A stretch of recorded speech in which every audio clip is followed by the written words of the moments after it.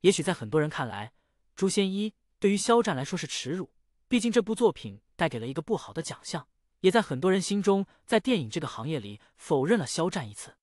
奈何《诛仙1》实在争气，已经在央6重播6次，最近刚刚进行了第7次重播。那么这第几次的轮播收视率如何呢？收视登顶，峰值达到了恐怖的 1.96%， 市占率超 14%， 均值足足有 1.69%。这个成绩可不像是一部大众意义上的烂片该有的数据，《诛仙1》着实吸引了不少观众。而《诛仙1》的主演肖战无疑是很多人都想要去观摩的动力，甚至在2019年，该影片的票房就达到了 4.05 亿。要知道，那时候仅仅是中秋档，还没有放满1个月，更没有所谓的密钥延期。肖战粉丝都为了肖战这首部作品冲锋，也是让这部成本2000多万的作品收益超100倍回炉了。那么细看如今《诛仙1》在央视7次轮播，还能做到实时收视率登顶的情况，不难看出肖战的观众缘究竟有多么强大。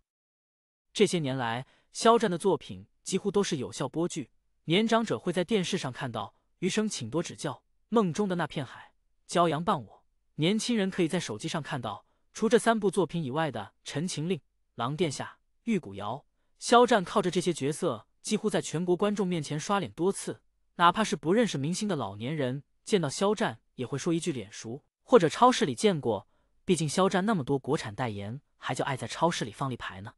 如今的肖战不论海外影响力如何，至少在国内那知名度绝对是够的。更让人惊喜的是，很多人对他的好感是大于恶评的。经历了2020年那恐怖的数字事件，对肖战有意见的网友已经露出自己真面目，且事实证明肖战真的很干净，他经得住所有人的深扒。如今的肖战，《射雕英雄传之侠之大者》估计杀青在即，最不济12月份也一定会结束拍摄，毕竟12月底就是《藏海传》的开机仪式了。那么大家对于这部电影的票房是绝对不需要担心了。鬼才导演徐克加上顶流演员肖战的组合有多吸引人，无需多言。而这《诛仙1》的一次次收视登顶，也是证明了肖战不仅仅有粉丝支持，更有观众们爱看，否则单纯靠粉丝，那是绝对不会有如此高收视率的。肖战的每一个角色给人的感觉都不会重复，别的演员有自己擅长的戏，基本看3-2部就腻了，但肖战的每一部剧都会有新鲜感。张小凡和石颖、唐三、魏无羡可以说毫无关系了。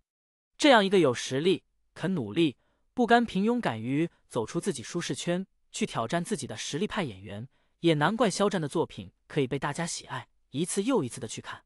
让我们期待肖战新作《射雕英雄传之侠之大者》的上映吧，他一定会给大家带来不一样的惊喜。